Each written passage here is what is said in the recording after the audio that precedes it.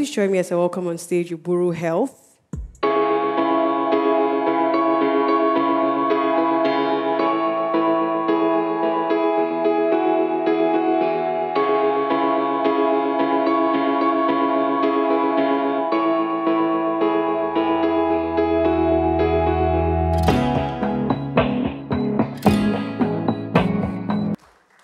Hi. Okay, can we go ahead? Good afternoon, everyone. My name is Dr. Joao, and the past 2 days I've spent time caring for a friend of mine who was in painful sickle cell crisis. And at that point, it was accentuated the value of pharmaceuticals. Nobody here can deny at some point in time we have taken a pharmaceutical product. But then how do we make sure that big pharma and medical AI companies continue creating value for us? That infrastructure is what we are building at Uburu.ai. But the problem is the data that they need to continuously creating value for us is stored in many databases and it's largely unstructured. And the way we are trying to approach a solution is an API infrastructure that connects into these diverse databases in a privacy-preserving manner to pull information that can be used to generate insights that creates value for you and I.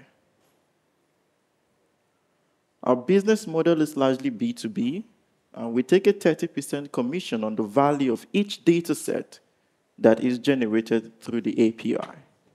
The third-party data monetization market is projected to be $709 billion by 2025. And if 5% of that activity were to occur in Africa, that is a $35 billion market. And if we can capitalize on our first mover advantage, that presents a $21 billion opportunity if we can get 60% share of the market. We have built the minimum viable product and have gotten the necessary privacy compliance documentation. We have been able to aggregate access to over 200 million records in 3 African countries. We have a waitlist worth 189 million naira in AI dataset requests. And then we have also started providing data analytics for big pharma brands. Who are they? You guessed right. Roche and Pfizer. Our customers are whales. Our team is comprised of medical expertise, cybersecurity, data engineering, and compliance. It's evidence of compliance, a partnership with the Federal Ministry of Health to accelerate data and R&D in Nigeria. And our advisors are credible in terms of their influence in the health and business landscape in Africa. We're currently trying to raise $1 million seed round to make sure that value.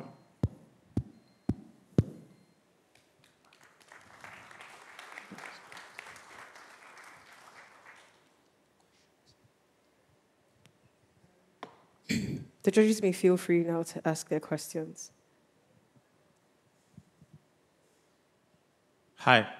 Just quickly, could you explain how you capture this data and how you aggregate this data and what kind of data you were actually talking about here? So we connect our APIs into the databases of businesses like Farm Forum, EMRs, lab management systems, and these are a couple other types of databases. So based on the request in the system, the data is pulled from these databases and then analyzed.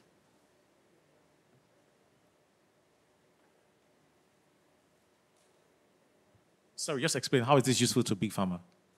So they can't engage with these databases individually. So we provide a single access point to all the data that they need to do the analytics. Do you do a rev share with the hospitals or wherever you're pulling the data from, or do you pay them for it? What happens? So we perpetually revenue share with the primary data source, and then we charge the big pharma for the data. And I guess it's all anonymized and whatnot. Completely. So the output is what? Is a report? The output is either a visualization or an environment to train a medical AI algorithm.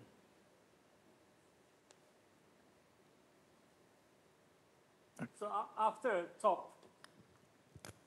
top 6 big pharma become your client, then what are you going to do? So I didn't get the question. After the top 6 big pharma become your client, then what's your next business plan?